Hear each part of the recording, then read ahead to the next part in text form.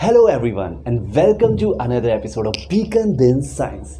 In this video, I'll take you to the journey of amazing animal kingdom and we will see some of the interesting facts about these animals. So I advise you all to grab your snacks and stay connected till the end.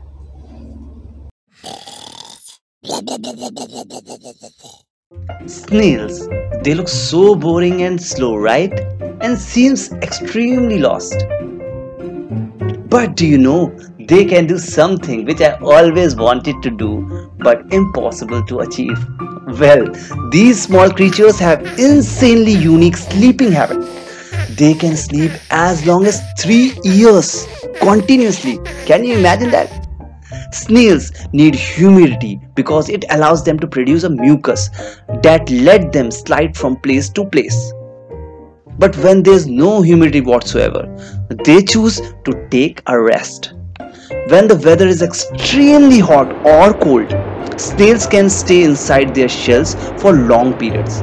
In some extreme cases, when there are long periods of extreme weather, snails can sleep for 3 years.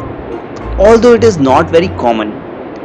If you put it into perspective, a snail could spend 1/3 of its life sleeping.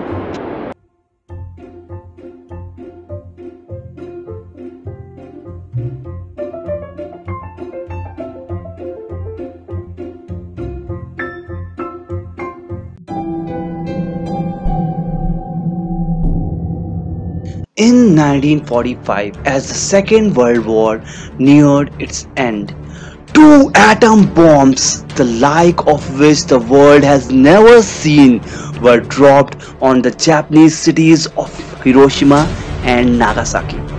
The legend tells that the sole survivor of that massive nuclear explosion was a tiny insect.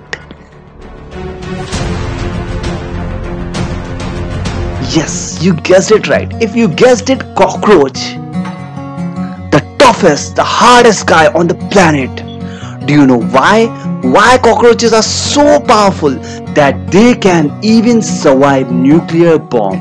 The answer is that they have extremely simple and slow cell division cycles, which the radiation finds difficult to affect. Cells are at weakest to radiation when they are dividing, and as this happened much less frequently in cockroaches, they have a higher tolerance. Once upon a time, when a war was going on between country X and country Y, the country X was highly developed in terms of technology. You can see this by observing their soldiers. They are using infrared detectors. Yes, these infrared detectors helps them to detect their enemies.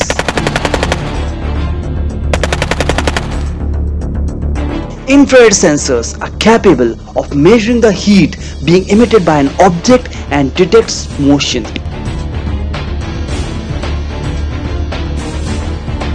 Everything was going great for country X. They are killing the soldiers of country Y like Martin killing mosquitoes.